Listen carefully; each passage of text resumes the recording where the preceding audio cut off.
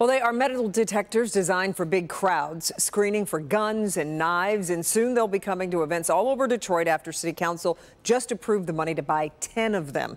Pamela Osborne is live at Hart Plaza tonight. So, Pamela, those metal detectors are going to be used for the first time at a popular event there this summer. That's right, Kimberly. The first time we'll see them in action is going to be at the fireworks. Then afterwards, anyone in the city throwing an event can request to use one for free. We spoke to quite a few people who were out today enjoying this warm weather who say this new technology is enough to make them turn out to some more events. Everywhere's like scary now. You never know. So. Brittany Thomas says safety is one of the first things she takes into consideration before attending any event. The same goes for Edward Sherrills Jr. I have to admit, there are some times when I probably would get out more if I felt a little safer.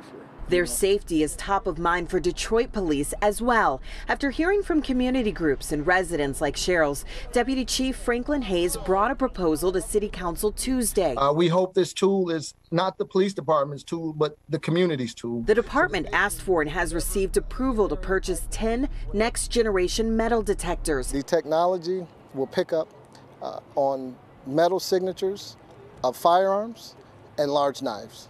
You don't have to empty anything out of your pockets. You just walk right through. Each city district will have its own, and 3 extras will be available for big events, like the fireworks. The unveiling, or when we put these in place, will be at the upcoming fireworks. We will have the units in both Hart Plaza as well as Spirit Plaza. DPD plans to have all 10 out that night. I think it's a really great idea. It'll keep a lot of people safe. It's exactly what Deputy Chief Hayes had in mind, providing people with the assurances they need to feel safe in an area that will be safer. There aren't anyone carrying any illegal firearms or weapons here. I can enjoy myself and not worry about being a victim or an innocent bystander.